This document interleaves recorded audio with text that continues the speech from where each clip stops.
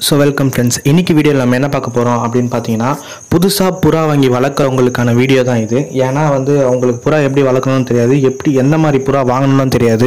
So அதுக்கான video சின்னதா make பண்ணலாம்னு பார்த்தா அது கமெண்ட்ஸ்ல நிறைய பேர் கேட்டிருந்தீங்க. என்னோட நண்பர் கர்ணப்புறா பத்தின வீடியோஸ் ஃபுல்லா போடுங்க அப்படின்ற மாதிரி சொல்லியிருந்தாரு. கண்டிப்பா அதுக்கான வீடியோ நான் போடுவேன். பட் இப்போதைக்கு கொஞ்சம் டைம் இல்லை, அதனால இந்த சின்ன சின்ன வீடியோ மேக் பண்றேன். அது பண்ணனா பெருசாவும் பண்ணலாம், இல்ல ஒரு 2-3 வீடியோ சேர்ந்த மாதிரியும் பண்ணலாம். நான் எப்படி பண்றது வந்தாலும் நான் பண்ணி போடுறேன். அவர் கண்டிப்பா நான் போட்டு ஆவேன், அது நான் இங்க சொல்லிக்கிறேன். வேற யாராவது அது பார்க்கணும் அப்படின்னு இருந்ததுனாலும் வெயிட் பண்ணி பாருங்க. ஸோ இந்த வீடியோக்குள்ள நம்ம போவோம். இது எப்படி பண்ணணும் அப்படின்னு பார்த்தீங்கன்னா, புதுசாக புறா வாங்கி வளர்க்குறவங்க என்னென்ன டிப்ஸ் தெரிஞ்சுக்கணும் அப்படின்னு பார்த்தீங்கன்னா, ஃபர்ஸ்ட் புறா எப்படி வாங்கணும் அப்படின்னு தெரிஞ்சுக்கங்க. எப்போவுமே ஒரு பெரிய புறா, பறக்கிற புறா நீங்கள் வாங்கணும்னு ஆசையப்படாதீங்க. ஏன்னா நீங்கள் வாங்கினீங்கன்னா அது என்னதான் டேப் போட்டு நீங்கள் வச்சிருந்தாலும், இல்லை ரெக்கை கட் பண்ணி வச்சிருந்தாலும், அது கொஞ்ச நாள் கழிச்சு திரும்பி பறந்து அதோட வீட்டுக்கு போக தான் செய்யும். அதனால் நீங்கள் பெரிய புறா வாங்கணும் அப்படின்னு ட்ரை பண்ணாதீங்க.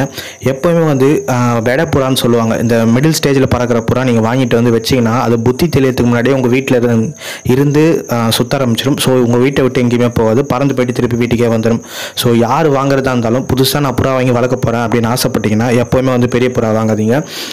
மிடில் சைஸில் இருக்க புறாவே வாங்கிக்கோங்க. அதாவது வெடை புறான்னு சொல்லுவாங்க, அந்த மாதிரி புறா நீங்கள் கேட்டாலே கொடுப்பாங்க, அந்த மாதிரி புறா வாங்கிக்கோங்க. நெக்ஸ்ட் இன்னொரு விஷயம் என்னென்னு பார்த்தீங்கன்னா, ஃபேன்சி புறா வாங்கணும்னு ட்ரை பண்ணவே பண்ணாதீங்க. ஏன்னா ஃபேன்சி புறா வாங்கினீங்கன்னா உங்களுக்கு ப்ரீட் ஆகுது ரொம்ப கஷ்டம். ஸ்டார்டிங் ஸ்டேஜில் ஃபேன்சி புறா செட் ஆகி ப்ரீட் ஆகுது ரொம்பவே கஷ்டம். அதனால் ஃபேன்சி புறா வாங்கணும் அப்படின்ற ஒரு ட்ரை மட்டும் பண்ணவே பண்ணாதீங்க. சாதா புறா வாங்கி உங்கள் வீட்டுக்கு செட் ஆகுதா, உங்களோட இடத்துக்கெல்லாம் செட் ஆகுதா அப்படின்ற மாதிரி பாருங்கள். ஏன்னா பூனை தொல்லை இருக்கும், அப்புறம் காக்காங்க தொல்லை இருக்கும். இது எல்லாத்துக்குமே அடாப்டாக செட்டாக இருந்ததுன்னா அதுக்கப்புறம் வாங்கி நீங்கள் கொஞ்சம் டெவலப் பண்ணிட்டீங்க, புறாவில் உங்களுக்கு கொஞ்சம் விஷயம் தெரியுது, புறாக்கான மெடிசன்ஸ், அதுக்கு என்ன நோய் வரலாம், அது எப்படி பார்த்துக்கணும் அப்படின்னு தெரிய ஆரம்பிச்சதுன்னா மட்டும் நீங்கள் ஃபேன்சி புறா வாங்கி வளர்த்தா போதும். அதுக்கு முன்னாடி இந்த மாதிரி சாதா புறாவை ட்ரை பண்ணுங்கள்.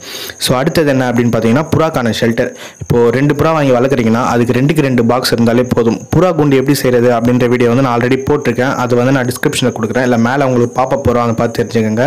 அது கிளிக் பண்ணிங்கன்னா சைடில் உங்களுக்கு எல்லா வீடியோவும் வரும். ஸோ அதை பார்த்து தெரிஞ்சுக்கோங்க.